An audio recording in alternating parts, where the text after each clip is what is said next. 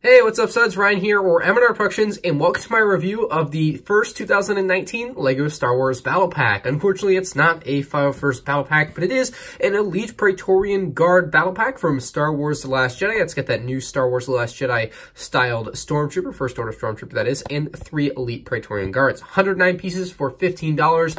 You're getting those Praetorian Guards in a very cheap set. Kind of surprised they ended up in a Battle Pack of all things. Like, after coming in the $70 Snoke's Throne Room, I thought these things were going to be pretty hard to come by, but they did throw them in a battle pack. There's a side of one. The ones in this set, though, have regular legs instead of, like, the, like, special molded, like, long dress legs. I don't know. But I do like the regular legs on them. So there you go. Got an action scene on the back of the box. Again, $15 in the US. The tag on the bottom says 20 because I got this from Ash and Flash in Canada. Shout out to Ash and Flash. I love these little side box art images with the fade into the box art. Of course, you got the new 2019 box art with the white pieces and the Darth Vader on the top right. Not too bad. If you do enjoy the review, give it a like. If you have anything to say about this set, leave it in the comment section below. And if you want to check out my speed build, there's a link down below to see this get built up. Anyway, let's bring over the full set and take a look at the minifigs. The first minifigure up is a regular Last Jedi Edition First Order Stormtrooper. Now, these are just coming to the American versions of the set, but you can see the original Last Jedi helmet was a little bit of a thicker design on the lines on the helmet, and now they've kind of thinned it out there on the left, so you'll expect to see a noticeable change on the helmets. It's a bit awkward, but I think it's for the better that they thinned it down. It looks decent.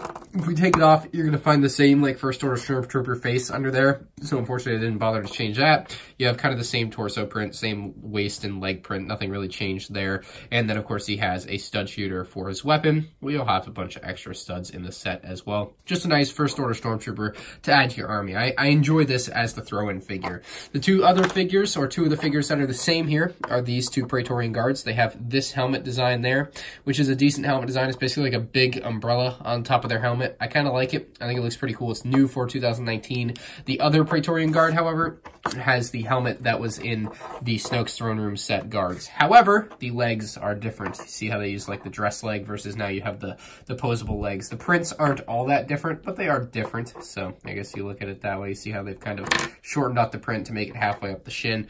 Not too bad a look. They have the same shin, or rather shoulder guards. Just the only thing that's really different is that leg piece. And I like the regular legs because I feel like it gives you more ability to play with the figures as opposed to when you have that dress cape leg thing on. Not a fan of that, but I like these figures. I think they're nice for a battle pack, and I think you'll be happy with them too. Not too bad. Not a bad selection. You can really build up a nice army with your First Order Stormtrooper back there too. The PlayStation part of this set is this little stand where you can have two figures fight each other. It's kind of reminiscent of the Duel on Mustafar set from 2005. Pretty old set, but it's kind of the same concept. So you basically have two figures. You give them both a weapon from the weapons rack here on the left side, which is removable. It's just on that little stud there. Pretty easy to move on and off. However, if you take it off and you have the two longer weapons on there, not really going to be the best. But if we take the two longer weapons, because that's what they kind of show them fighting with on the box, and they are very, very large, like spear pieces. Very cool. I actually really like what they've done with these. So you have that one, and then you have this weapon as well, which you can go side by side with a couple Praetorian Guards with. We'll give him one. We'll give one to another figure. See if we can set him in here. He gets his stand, and these do spin around 360 degrees. You can get them all the way around, which is pretty cool. And then you can take another figure, give him the other little weapon here. Yeah, I'll put it in the left hand. And then you can have them duke it out. So that's easily like that's really like the main feature of this, obviously. So now you can kind of have them on these little spinny things and you can have them duke it out. I suspect this would be a lot more fun if I was about 10 years younger, but I can see the novelty in this. Like, I think it's actually for a really small set, it's something outside of the box for a battle pack, so props for that. Like, really love this little build. And it's in the same, like, color scheme, and even the shape of it is very similar to the Snoke's Throne Room set. So I actually do give LEGO props for that, for kind of giving a little nod to that set. So this would actually go very well side by side with that. Now, you also have this little droid here, which is included. It's kind of like an extra half minifigure.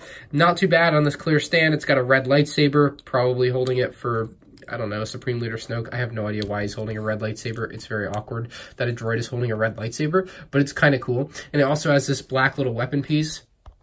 Very nice little gun there. So you can have this thing kind of hop on and fight other figures too. And you could actually, you know, stab them in the back there. So you get a little extra playability out of places you might not expect. And again, you just place these things on and off of those one stud things there. So not too bad. The other weapons included are this little like chain on a spear thing. Pretty awkward weapon, but still like I like what Lego's done with the Praetorian Guard weapons. I think they've included a bunch of like cool different designs, and this is another one of them. That's just a good example of Lego just kind of coming up with something cute, I guess. So you have that one, and then you have this one, which I think is my favorite in this set. There it is in the guard's hand. Not a bad look for that weapon. Kind of really like that one, just low key, but not too bad with the weapon selection for the Praetorian Guards. And then you kind of have the Stormtrooper here off to the side.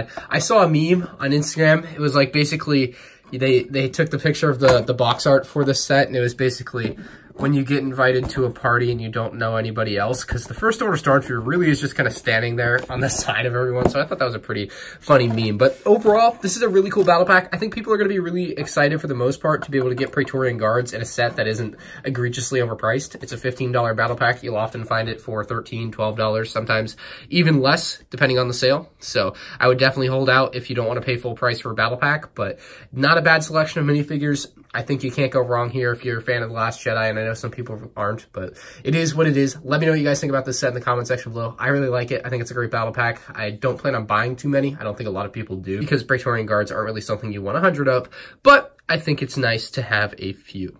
I'm going to give this an 8 out of 10. That's my thoughts on the Praetorian Guard battle pack. Let me know what you guys think in the comment section below. If you're new to the channel, subscribe. If you enjoyed the video, like, and I will see you guys in the next review. Check out any of the other videos on this end screen here in a second. Thank you for watching. I'll see you in the next one. Peace out.